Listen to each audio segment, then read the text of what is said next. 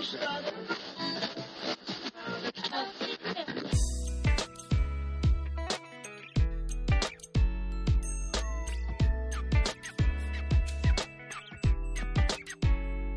everybody. It's Todd Conklin, and this is the PreAccident podcast number 2. Today, we're going to have a great discussion with a wonderful thinker in our field. Her name's Martha Acosta, and you probably don't recognize the name, but I'll bet you $1 you recognize the work she's done. In fact, lots and lots of slides that I see all around the world are original slides that Martha developed. Lots of them. Martha was the instructional designer and one of the early developers for the Human Performance Fundamentals class within the Department of Energy. Now, Martha currently works for Harvard, and she does a lot of the leadership training and development work really worldwide. We're really lucky to get to talk to Martha. She's one of the foremothers of human performance and the new view of safety in an applied fashion here in the United States. And she's done a lot of work on this, but more importantly for us, she's done a lot of thinking about this. And Martha's going to share with us a couple ideas. In fact, this podcast is probably going to split into 2 podcasts because we're going to start by talking about the presence of pain in a system and why pain becomes a real important predictor for prevention of failure. Now, this podcast is really, really interesting because Martha's best talent is taking very high-level conceptual ideas and tweaking those in an applied way so that we can use them tomorrow with our leadership. Listen carefully because I think you'll find Martha's podcast to be remarkable. Enjoy. There's more of this where this came from. And without any further ado, please welcome Martha Acosta. So what's your opening question going to be for me? For you? I think I'm going to probably start with, did you ever imagine this HPI stuff would take you the direction it took you? Oh, okay. Okay. Because I think that's a good one to sort of hit on. So that's good. So did you? Well, I mean, I don't know. Like, it's hard for me to talk about the personal aspect. I mean, certainly the HBI stuff created an interest in, although that I kind of already had. Well, so how freaked out are you on the fact that you've sort of become this one of the weird foremothers? Do you know this? No. Do you know that if you go to any meeting at all, anywhere in the world, it's a pretty good bet you'll see the 2-pie slide. You used to see the mousetrap slide. I mean, you still see all these. You see these everywhere, and these are all these little theories that you helped develop. I mean, what do you think about that? Does that freak you out? Yeah, well, I guess it kind of does freak me out. Since then, I've certainly delved into it a lot deeper. Oh yeah, for sure. And though those underlying principles are interesting, I think that they're fundamentally simplistic. I mean, when I look back at what was groundbreaking when we were at the lab, right, it's fundamentally pretty simplistic. So I do the same thing, and what I think is interesting is how we once thought these very simple ideas would be very profound. That's kind of if you made a maturation curve, it must be where the conversation started. The example I give you is, we really went through a period of time where we thought if we could predict all error precursors and fix them, the world would be safer. Right. And what's so funny is now that just seems ridiculous. It's just like, what were you thinking? Crazy talk. Predict all error precursors. We kind of went through that where, the whole secret is the precursors. It's the latent conditions. If we find all those latent conditions and fix them, the world will be a better place. Right. But those latent conditions, I think the thing that I'm learning in doing research into paradox is those latent conditions will come up when they need to come up. And what we need to do is we need to prepare ourselves to be able to deal with them when they do. So all of these organizational tensions, and paradox is one of them, are indicators that there's some sort of problem in the system, some sort of latent condition in the system, or some sort of impending performance problem, or the beginning of a performance problem.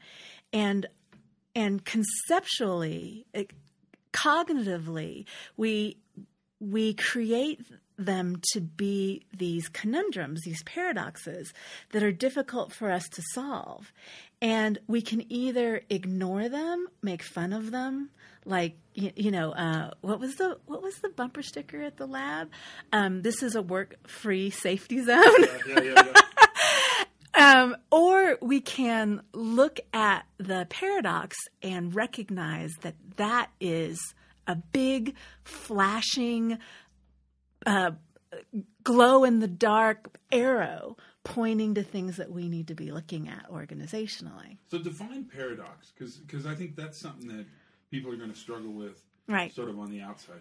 Well, paradox, I mean, the way that we think of paradox is, the mathematical way, like mathematical paradoxes, or thinking about the kind of riddles that Oedipus would have solved and everything. But how you define it in kind of organizational management science is that it's a socially constructed tension of contradictions that are interdependent, right? They need each other, right. But we can't sort of tease them apart on the surface. So do you have an example of one, or you want me to give one? Well, give me one. I'll give you one that I use and tell me if you think it's good or not. Yeah.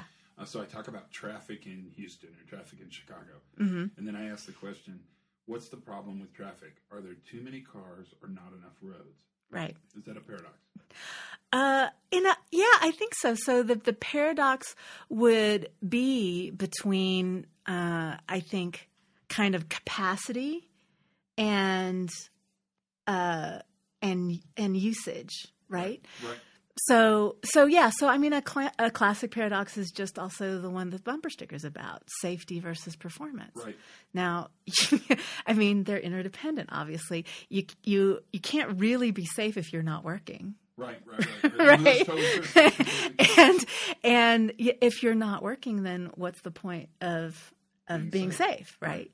So they need each other, but they seem to be contradictory with each other. So what do we do with that? I mean, how do you talk about that to a room full of up-and-coming managers? The thing is that up-and-coming managers start to see these all the time. The first one that they see is, I got hired because I was such a good individual contributor, and all of the strengths that I had that got me hired are the ones that I can't use as a manager. Right? Yeah. And then you bring up more and more of them, and depending on where they are, they see these all the time.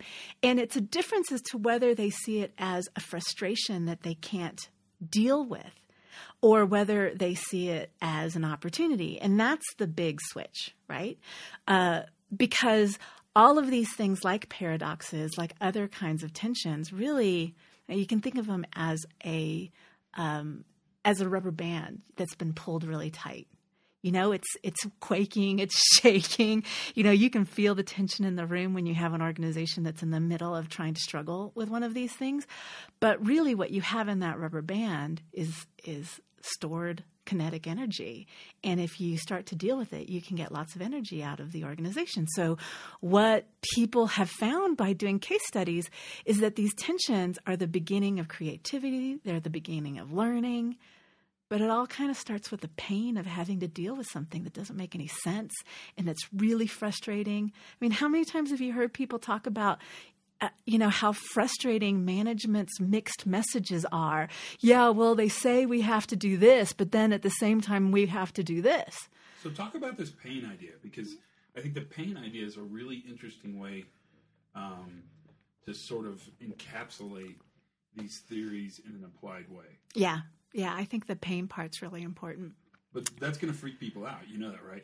Yeah. So safety people or organizational people or quality people, because those are the people that listen to this, those people are going to say, well, what the hell do I do with this idea of pain? Even though I think it's profoundly, it's a profound precursor to the potential bigger problems that an organization may have. So talk about that. And it's really kind of the beginning of where you can start to get creative and to fix these latent organizational weaknesses before they kill somebody. And so, this trend that you've talked to me about of zero, not only zero incidents, not even, but just zero near misses, zero nicks and cuts. I mean, that strikes me as insane it's crazy because all you're doing is avoiding very manageable pain that's going to give you really good information, and just waiting for it, and just waiting until things get bad enough that you have the major pain that takes a huge organizational overhaul to deal with. So if you're going to talk about pain with a leader, with a leader, Mm-hmm. that's as good a place as any, how would you start that conversation? Well, usually what I do is I ask somebody who is an athlete in the room. And, there's always somebody who's a marathon runner or played competitive croquet or something. And you ask them, well, if you're a marathon runner and you feel pain in your ankle when you're running, what does that mean to you? And they say, well, it means that I need to really start making some decisions. I need to analyze what's going on. Is it the kind of pain that means I need to stop now and address, or my running career is over? Is it the sort of pain that means I have to change my stride a bit, that I need to go and get it attended to, wrap myself up and I can continue the race with further monitoring? But basically what it does is it focuses their attention and it makes them realize that they have to be making some decisions pretty soon. Right? They're problem solving, and then they're making decisions. But that's a remarkably unique way to look at this problem. Right. It's brilliant, and it's brilliant because it allows you to use something pain of activity, pain of getting older, pain. Now, so Freud talks about pain, right? And I think that it's applicable. Siggy. I know, Siggy! Sometimes a cigar is just a cigar, Tom. Sometimes. Sometimes. But sometimes it's not. Yeah. All right. Well, so he talks about the pleasure principle. All human behavior can be described by people either avoiding pain or seeking pleasure, right? And so this avoidance of pain is a pretty natural response. But within Freudian psychology, the avoidance of pain is a defense mechanism, especially when it's unconscious, right? And that unconscious avoidance of pain also means that you avoid understanding the problem that the pain is a symptom of. So in a way, you're talking about how organizations sort of collectively neglect, right? Mm-hmm. What is it we're not going to pay attention to in this meeting today? Right. And if you look at that in a Freudian frame, what we're learning is that's the organization sort of denying there's a problem in order to create a situation where they don't have to solve a problem they don't want to have. Fair enough? Exactly. Okay, gotcha. Exactly. So what we need to do is move beyond Freud to positive psychologists. And they started talking about something called coping, right?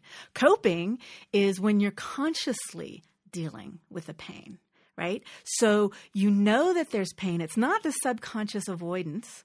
There is sort of a conscious trying to mitigate that pain. And so that's when you get more into problem solving in this coping space. And so you open yourself up to understand the pain. But even better, some say, especially when it comes to paradoxes, is acceptance, is sort of welcoming the pain at a certain level, right? And saying, I'm so glad I stubbed my toe in this situation because this has told me about this problem that's happening within my organization. So you kind of start seeking out, looking for these arrows, these indications where there's pain, and you're proactively trying to be creative, problem solve, trying to innovate based on these little pain points that you're almost looking for. And these pain points are more than just a near miss or a first aid or a close call. They're pressure points somehow in the system, like in the production system, where doing the work is now more difficult.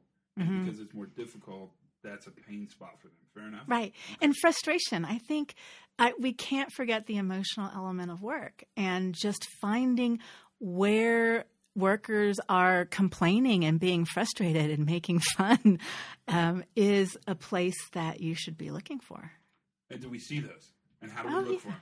How do we find them? Well- What's your theory on that?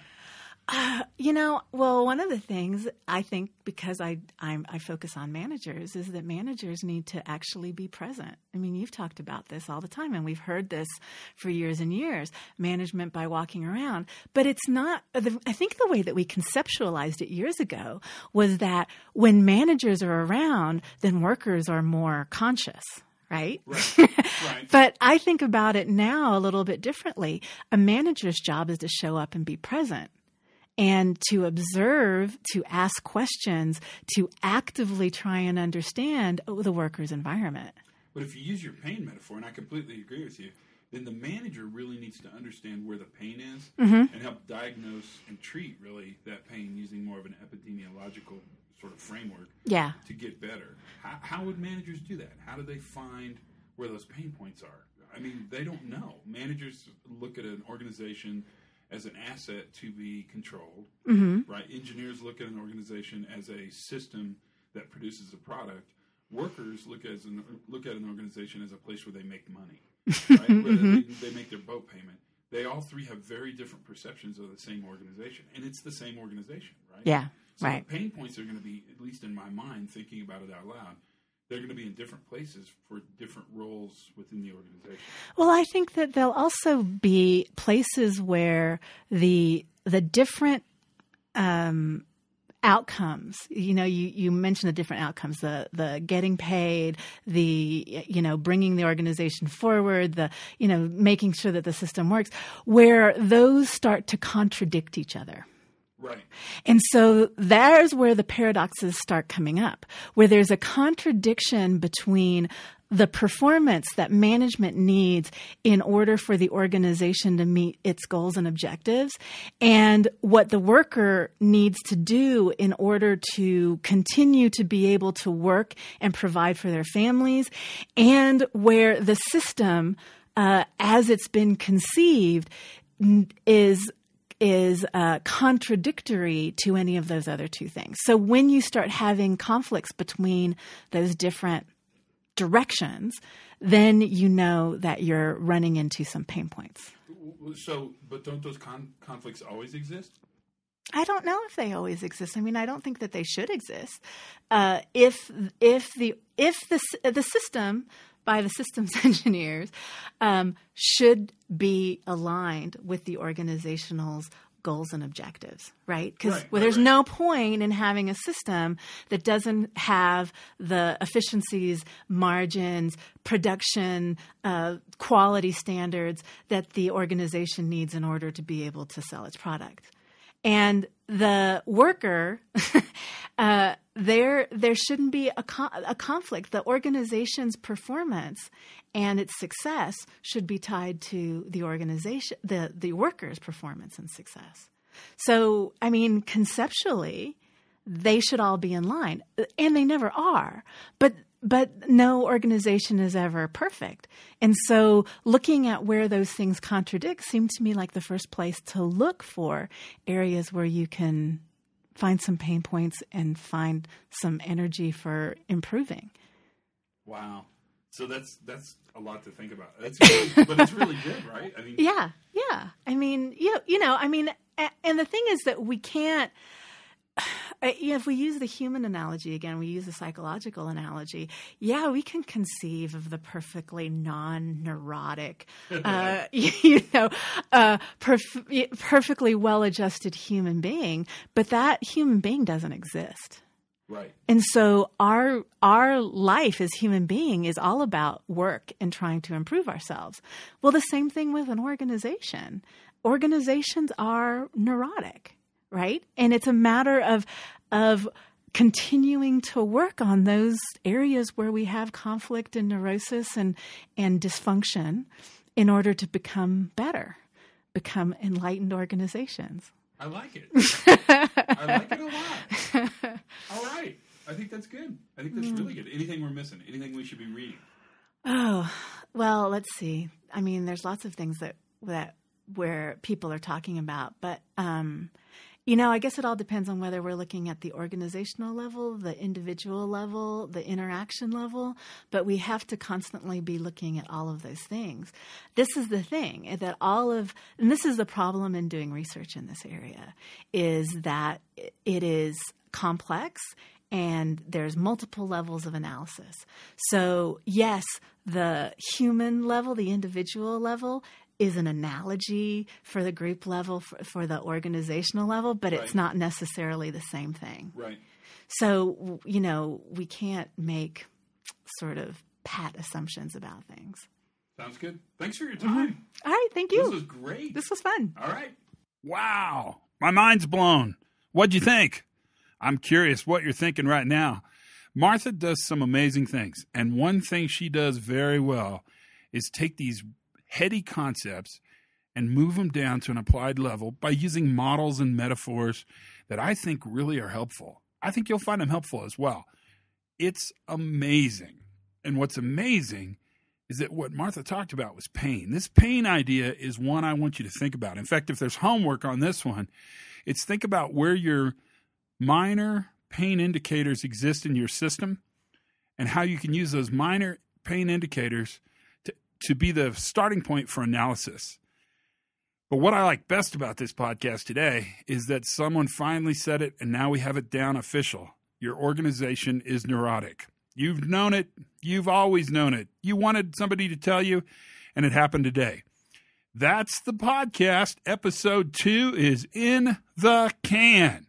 And I think this one's really interesting. Join us for episode 3. Martha's coming back.